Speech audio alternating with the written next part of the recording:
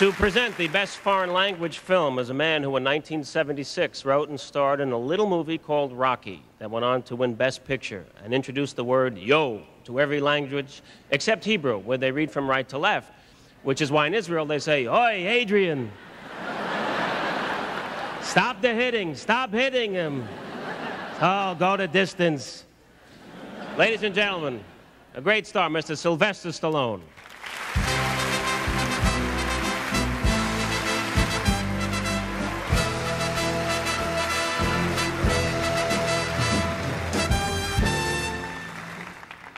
Movies are not only theater, they're a classroom. They teach us geography and history, expose us to art and music, show us the nature of man, nature in the wild, which is too often the nature of man. Every country makes films, and we who make them learn a great deal from each other's work. No matter what language they speak or where they're made, the pure joy of movies is a universal experience.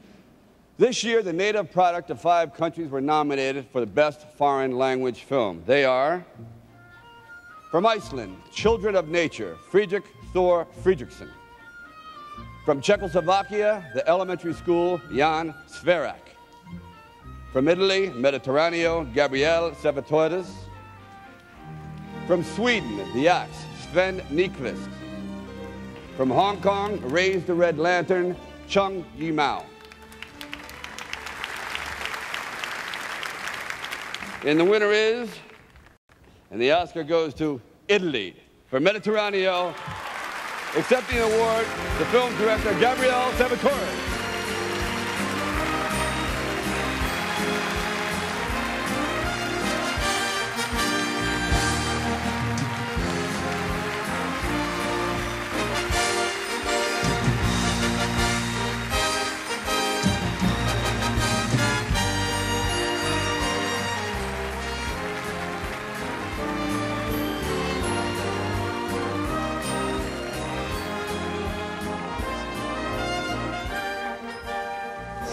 So I'm sorry I don't speak English. Thank you for this great honor. Thank you for my producer, Gianni Minervini, and Penta, Vittoria Cecchigori. Thanks for all the people who make the movie. And an invitation, please do as like the soldier of Mediterraneo.